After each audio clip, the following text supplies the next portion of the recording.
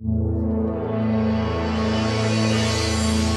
you go to make a movie with Robert and the way he works and his attention to authenticity, obviously you see it all on set, you know, and you're a producer, you understand everything, but what was it actually like watching the finished film versus maybe your expectations when you started making the project? It was, I was overwhelmed, and it was incredibly emotional. It brought back a lot of memories from the Irish mud when we were crawling around there. There are, when you shoot a movie this way, it's since there are no cuts, what you see was exactly what happened and how I remembered it. So sometimes when you watch a movie, once after it's gone through a year of editing and reshaping, sometimes it can change quite a bit. But this was very, again, there are very few scenes in the movie with cuts, so it was very much the way I remembered it. Before I jump into some specifics on the movie, I am curious, if someone has never seen anything you've done, what is the first thing you want them watching and why? The Northman, of course. It's the, it is the, I've never been more involved in a project, deeper involved in a project. I've had the privilege of being part of this journey since the genesis. I've been dreaming of making a Viking movie since I was a kid. And about 10 years ago, Lars Knudsen, the Danish producer, and I teamed up in trying to figure out a way to actually make that happen. And we were playing around with different ideas and reading the old Icelandic, the Edda poetry, the old Icelandic sagas, and trying to figure out which story to base it on. We knew that we wanted to capture the essence of those, the kind of the stark, laconic language, the harshness of it. But it wasn't until I met Rob 5 years ago, coincidentally, and it turned out that he had just been to Iceland and had fallen in love with the island and the culture, and we started talking about Norse mythology and Viking culture, and that became well, the starting point kind of for this crazy journey. What was your reaction actually when you first saw Robert's other two films? Were you like, this is the guy?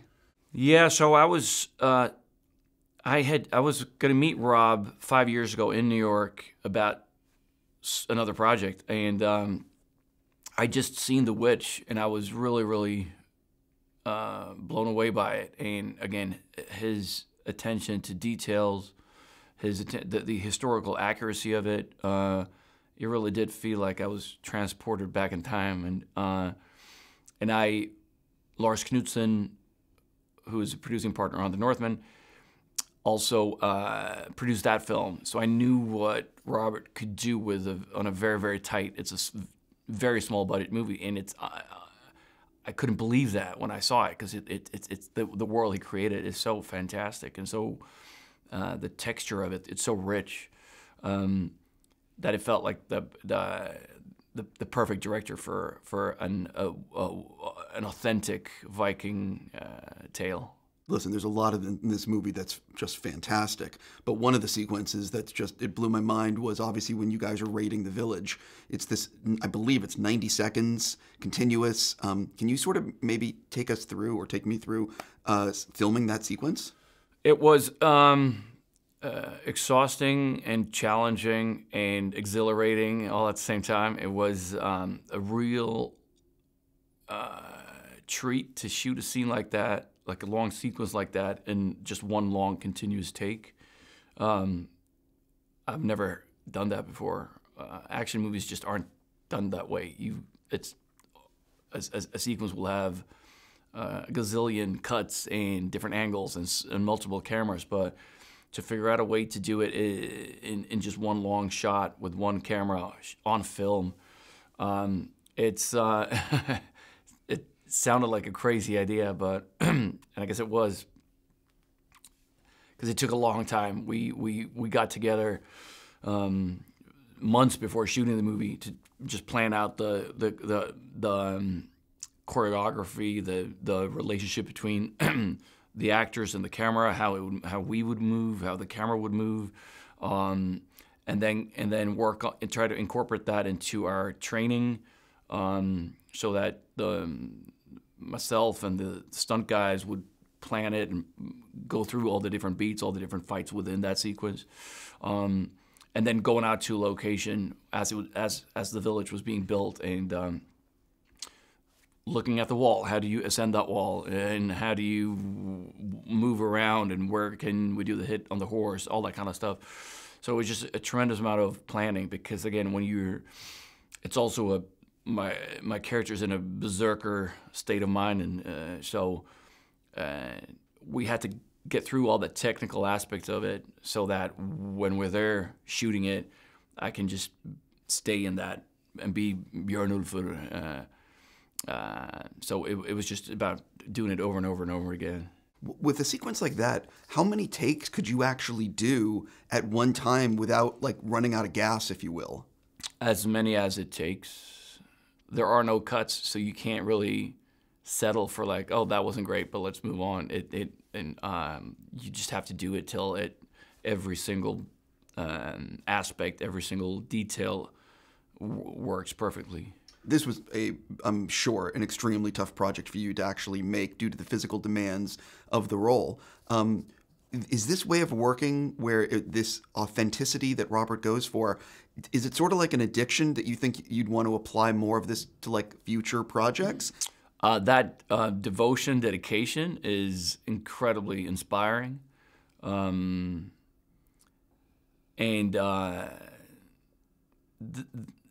This has been the most extraordinary journey of my career. Coming out of that, I should probably do something very, very different next. Like,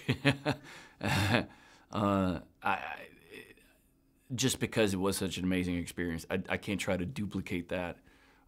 It's probably better to go do a slapstick comedy or something very different. How long? Multiple camera sitcom or something. Exactly. Yeah. What I've spoken to a lot of actors, and they talk about how sometimes they go, the performance really, it takes everything out of them, and it takes them a little while to decompress from the role. How long did it take you after wrapping on filming to sort of feel like yourself again? Or were you able to just like flip a switch? We were all very exhausted and relieved and excited, and to go through that, and also to go through it in 2020 during the pandemic, before the vaccine was out, with a crew of 400 on a mountaintop in Ireland, and we're in a pile in the mud shooting. It's very difficult to do that in a safe manner, obviously, but we got through it, and so it was such a journey. That coming out of it was, I took a bit of a break after that, and a bit of a breakdown. I just relaxed, and you're filled with emotion, and they're all it's a lot going on, because you're proud.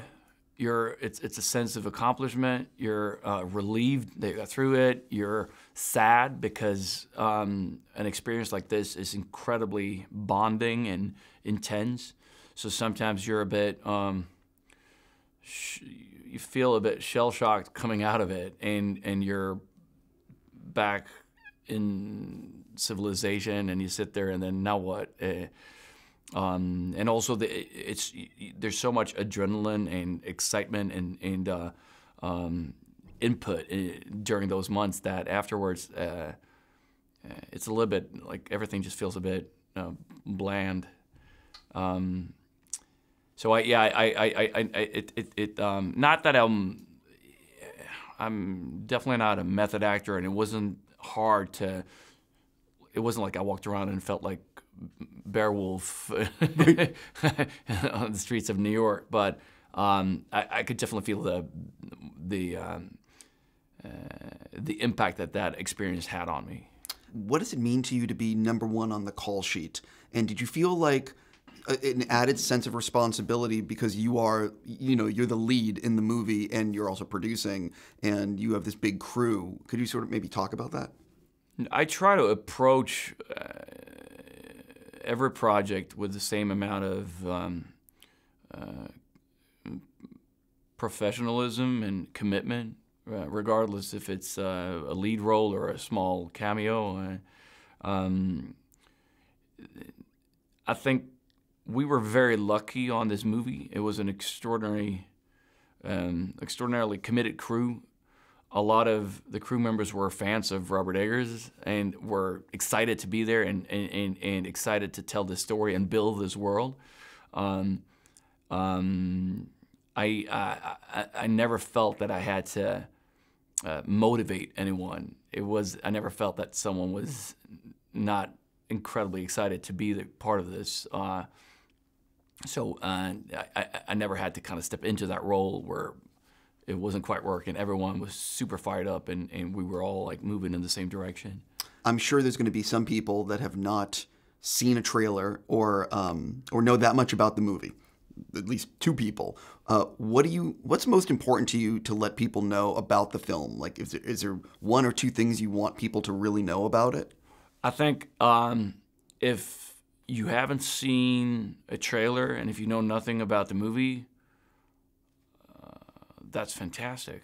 Just go see it and don't listen to my annoying voice. I think some of the strongest cinematic experiences I've had are when I step into the theater and I don't know anything about the movie. I think that's great. So I don't want people to feel something or take away something or just go in there with open eyes. And I just hope that it's going to be a thrilling journey. Your fellow castmates are all so incredible in their roles. Could you, I guess, talk? It's so funny though with Nicole playing your mom in this. Could you sort of talk a little bit about working with Nicole and what do you really enjoy working? What is maybe your favorite part of working with her as an actor? Nicole and I formed a very strong connection, a bond on Big Little Lies. It was a very difficult journey. Obviously a very dark relationship, incredibly rewarding. It was so well written and so interesting, that relationship, but again, physically and mentally very, very difficult. This is a very different relationship. We're not husband and wife, we're mother-son, but it's equally dark and disturbing. In going there, going so deep and so into something so dark, it's absolutely wonderful when you have a partner whom you trust, and having had that, I think we hit the ground running on the Northman because we spent a year together on Big Little Lies and knew each other so well, and at least I was very excited to be reunited with Nicole. So that was one of the highlights of the whole shoot. The very first day we had was that scene in her chambers where my character basically explains who he is and why he's there. And after 2 months of doing big action set pieces, to have that scene with Nicole was very memorable. Also, that scene is effing awesome. So, you know what I mean? Thank you. I got to wrap. I'm just going to say, man, you are fantastic in this. Thank you so much for giving me your time. Oh, thank you so much. I appreciate it.